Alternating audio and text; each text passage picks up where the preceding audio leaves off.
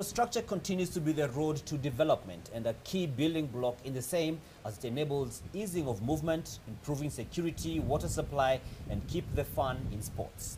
In the county of Kisii, billions of shillings have been invested in the pursuit of a trade and infrastructure development.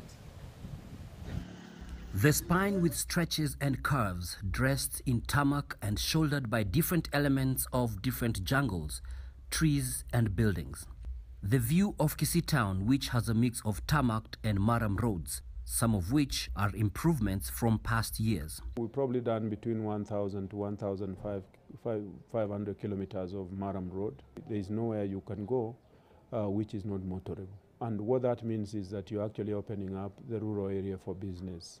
There are new bypass roads which have been constructed, thereby easing movement within and through the county and by extension easing trade.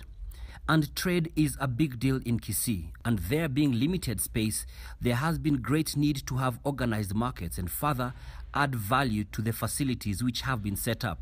We have also ensured that in all those markets there is electricity, either through Kenya Power or through solar.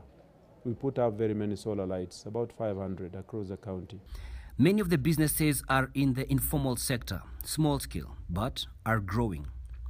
One of the challenges that is witnessed in counties is high taxation, which the traders say is a huge burden. What I have told them is to ensure that they attend our public participation meetings so that they are able to give their own views. Where they attend and give views, I normally talk with the county assembly so that we moderate the amount of taxation that we are giving out.